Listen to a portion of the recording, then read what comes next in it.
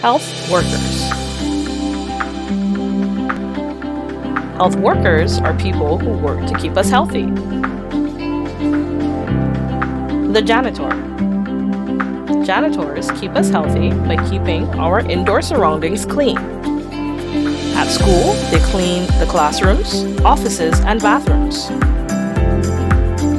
They wipe desks, sweep and mop floors, and scrub toilets and sinks.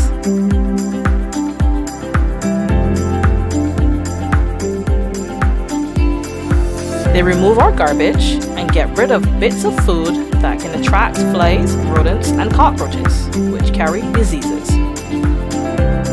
The groundsman. The groundsman keeps our outdoor school environment clean. The groundsman cuts the grass, trims the hedges, and cleans up litter. Sanitation workers.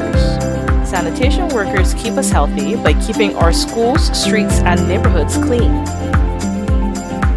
They dispose of garbage in a safe and effective way by removing it and transporting it to the landfill.